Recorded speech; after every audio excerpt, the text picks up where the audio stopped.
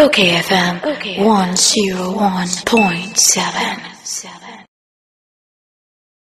Onimonyamfo Simon Osei Mensah governor Emma Asanteman de ene ya be friend se Asante regional minister. Governor me mo achi anopay. Yeah, I mean, I mean, part what you say.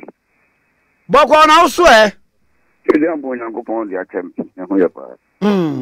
We di wadawruma na mete say Huebe Kumasi airport August na yewie na afei wo bi be tukwan akwa aburochira anya afei na nani hu hantwo wo bankran yansa etina kese be serve wa hafo bunuman mu ni wo makeke ka ho wo nyina no na aye kama pa ho nkomo te sei you come to money at your phone na aye no kwe brother no me ko Kumasi airport no Kenya airport your project here I am the boss in Serbia a coffee Kenya in Pompon Solid na Kumasi airport local you could run my yes na me aduma abosun ngoti baby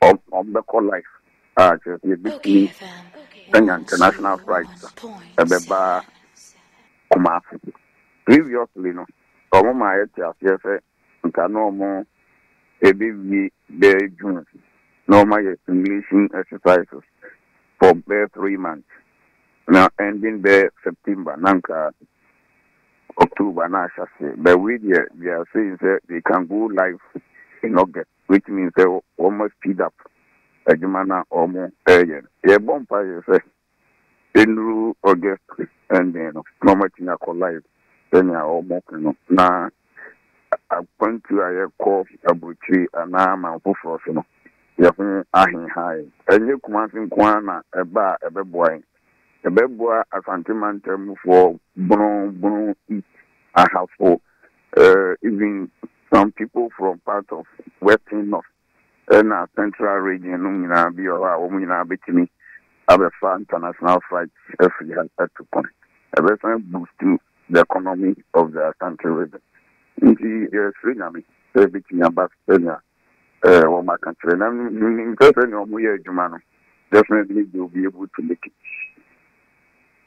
Na mama hwe ade ba ko na asemienu bi sese no wodi wani kobo akonhoma no na amanfo complain se ne se tamaki kura yenye na yenye ye dada ye wo we kura so se ye move wo mo niema ahodo a ye di besi so aviation hwan ne ayi gadgets mu ade nyina no are not in place utie mu no wo ma procure ni nyina ba most of the equipment media now the offer departure and arrival on the almost year we cry the COVID serious VIP international departure international arrival domestic departure domestic arrival there be a custom for no better check-in belts now almost early luggage in the Guswama Nina they've installed all of them or my Nina and apron also we almost finished with the apron. That's on the connected to the old runway now or my diverted the domestic flight new terminal now or my demolish it current departure and arrival halls, no problem. VIP hall, any fire service for no, and control tower, my dimbos. Current control tower, no, we want my NTB, I mean, no, on baby, any fire service, every on better than NTB, on baby. Extension of the runway, no, currently, no, runway near 1,900 meters. You see, almost extended to 2,320. They are working on it. I'm sure on which maybe send your more. I see. And yeah, Minister Mami Radi bi. We yi bebe a kwanya e de ba airport ho no. wo be fa ba ko a efiri wokọ aboabo kosi anwaga junction na se obi kura ba na wo free baby te santase no ma obefam straight wo say no minim kwan no project na sisai say ye besa gusu biem cause asphalt na moa kakra wo ho na ho che me ka aboabo highway no na crofrom so de no ba asia ha say no so ensuo no to a na ebu afa so wo ne ade nto bia so obefiri eye ba ntoma so runabout kwada so area sinimu ba kofa kronum ne aba no ono so say na wo fa asia ha be fa manhia ha so a eno so eno ne ye ne dan sisi a the unfriend Pelili River bridge now honor na any hydrological department for Naka or more prepare project on be reconstruct that particular bridge. Meanwhile, no, we are defaulting it. Send your rains no to and flood of yana ayana. A quino about from around 2018 honey. Yeah, from Amraga Junction, about the sea airport runabout. So you take from airport runabout going to Swami runabout. The baby part of it under the Swami interchange. And now me boy na omoye Swami interchange in my and no take care of part of the route, the section between airport runabout and Swami runabout, and also every take care of part of Tafu Road, call leading to Mamponting, and the other one of Finsu Road, no crowd, Finsu Road, no crowd, Alpha to Valley, between Swami runabout, Echo Magazine, Alpha to Valley, will baby, while we wait for the commencement of the Swami interchange. Oh, wait.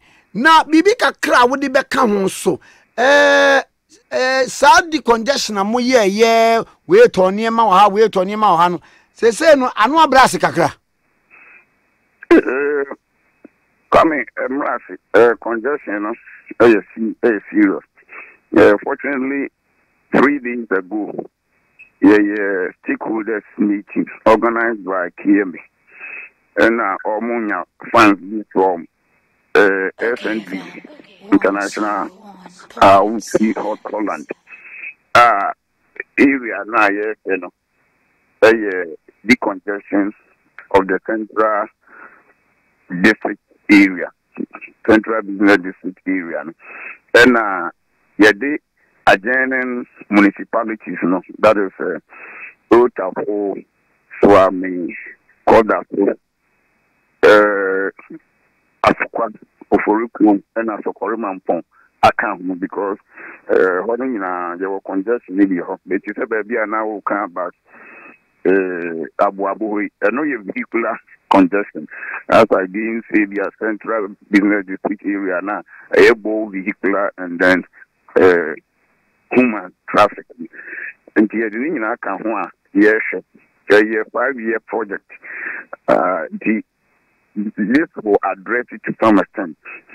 But meanwhile, your congestion was part of the central business area, and because we realized that race course told some spaces there, triggers no be chimiako. Now, edikwa maybe no one better na yes, not both other ones no, and so person mobile. And chakra within the some few weeks, you hear from us, the congestion certain practically. But Kwame, ultimately, I think them I can't deal with several times. So that we now can people, if it's a politics now, but truth is truth. The phase one of the Central Market project didn't help much. There we are more.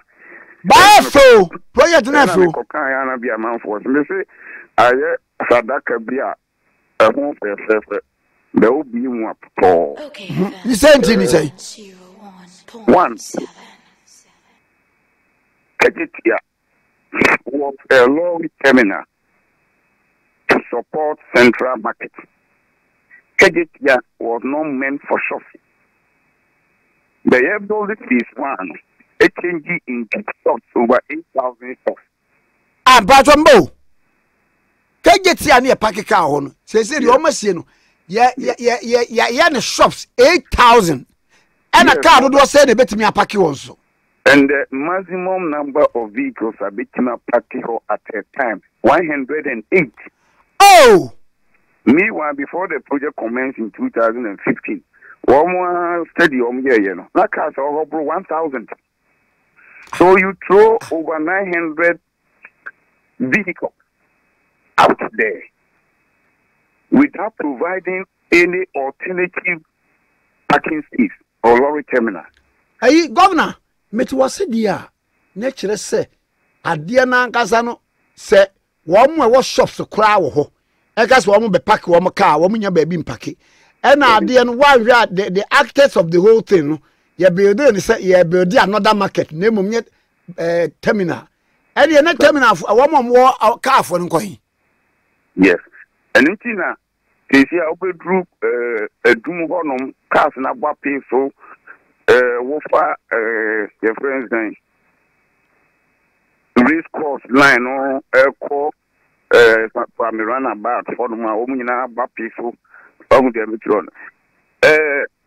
Because there are three problems for the vehicle now.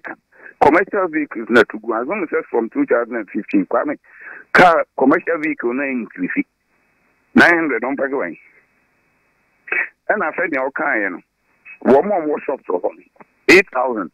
I don't say just the 10% of them they were more private car. We are talking about over 800 vehicles on some pack away. And shoppers.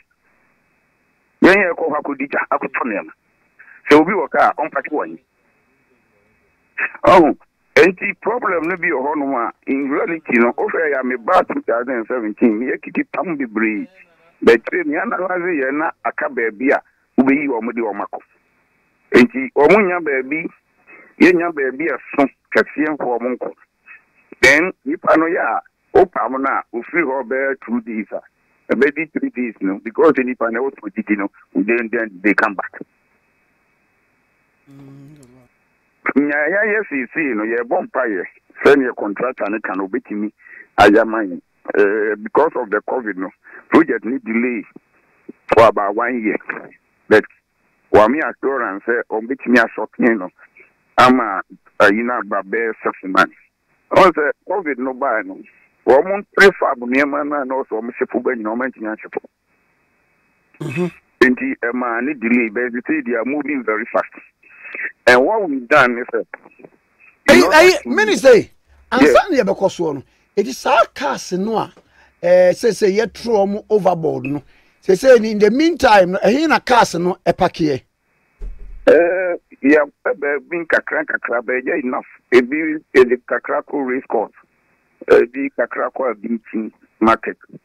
And as of market is very choke that. And we are not getting enough space. Out of the course. Now what we've done is and I consultant, you know, any project for why am I anything. Since a forming a lorry park. Okay. A forming in a lorry park. And that is to help solve or minimize the vehicular congestion in our wall. Then there's going to be a floor for a bear meant for traditional market.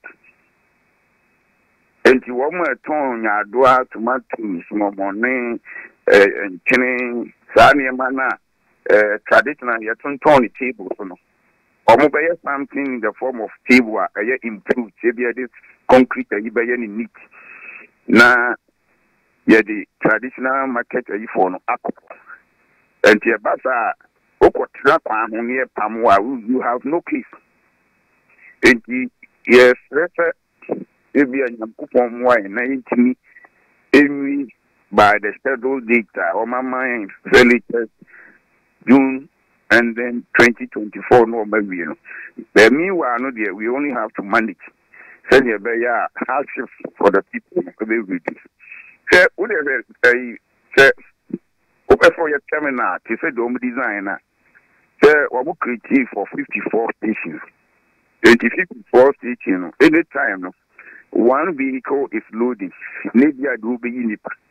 And when you do such a terminal, you have to create what we call holding bay. A holding bay. And here we have a chrome car. Number could be a hold load. Number could be in the pa. Or in the pana, not drive to the holding bay. I could attend a mra a bedroom and so on and so on. But we did not create any holding bay. This is VVIP. Private company. When you start to I'm the whole crowd in Kumasi chairman. Okwasapwa. Baby, omu no do na hosa. Aye. Enti, omu ji land. Ewo abinchi side on. Aha, mewu bas baby on. And that is your holding bay. Enti, oban wo be yini pana. No, tudu akopaki wo. Na di elo do no. Elesi wo. So, anytime you find maximum 2 or 3 buses per. And you're congested. But we could not create the holding bay. And you could create type of terminal and require holding bay. That is part of the problem. And see, for now, we will only have to manage it to minimize the difficulties amount for a good crew while patronizing shops a war, a doom. Be a misanze amount for Tony market in the central market area or near the other. We have to manage it to minimize the hardship. Minister, the other PMB to construct a multi-story car park. I know that investors be actual interest.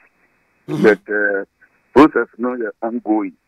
Okay. If we can also construct a very big multi-story car park, that will also minimize the difficulties. And but at some back where I want to say, make I say first KJT design no, say na Dr. Anna pencil. Yeah. Any can't say ye said ye be car congestion e wo ho no cars ni na benya ba bia park it ye kura metie no metete hu se o ye be ye na car no e bi be park ase ne bia be park soro bia be park nti ye betumi anya bia be 8 stories ani nyina ye station ko a ne ba ne se ne koye e ko wi ase na koye ayi na yi akoye stores nko yi. The original idea and why they changed it quite very difficult for me to say because not many hope. And the documents I'm about to know my review in relation to the current design in Brazil for me as a buyer. It is difficult for me why to say why it was changed at a point in time and then converted into more shops. My dream, maybe I'm not saying that is how it was, but maybe my dream, maybe now I'm dreaming first. Now, she see, we are now the Kumasi Central Market, not so for and here, a big mania traders, a drama of maybe sound on moving yes, because the sanitary, I am the store in the Central Market proper now. Now, you phone about if possible, but even if that was the thinking behind that, they should have thought of a holding base where the vehicles will park. Because look where marketer, anytime I'll be creating market, baby, you change the direction of flow of vehicles, commercial vehicles, and people who patronize the shop. When you create market now, you are redirecting vehicles. Be a marketing work. Now, in the panel, so the increase the direction of flow of the panel will increase towards that area. And you will have considered all these things. So by all means, you have these problems. Now, phase 2 of central market, you know, ashasi na afe na ebe shasi. Na no ye see do say. No na okay around 2020 ho. Yeah, na many traders no nya problem baby. You two woman na aye den. So okay. You two woman o ma shasi a fine. Okay. Next week, I'm visiting that project. And KG Confanochi, maternity and children's block now. I from the late President Kuchia Champon time, no 1974. Yes, yes. Yes, the president by for Shebo, say, answer now free no. Or say now what project in the way. Emma actually no more year integrity test no structural integrity test. You say you know I'm say woman twaso as it work now. No the equipment the boom na mu ye drawan say the buogu. Enti ma wo bu ni na wo mu si no fofo. Enti meko na ma san ko Afari Hospital. I go Afari Hospital no. Na Chief Justice Munso 20 residential accommodations the Ama appeal court judges and also make inspection that day. My inspection some few roads be at the account. I'll do that next week Wednesday. Minister na Hana Kabibi. Where the Kawia na we no nan come famra Yoruba umia so lectures no so kakra me ha. Nti ma metio. I mean Namibua near Koranza. By all means, more despitemedia always here with that, just like most of the media stations are Koran from near community. In Yakubia, they will give you the update, number of instruction, and we will give you pictures of the status of all the projects now. There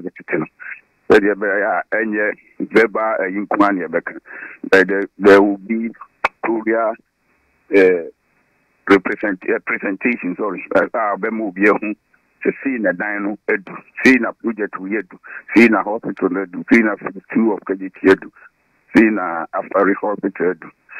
That is, so we will do that next week, Wednesday, God willing. Okay, FM 101.7.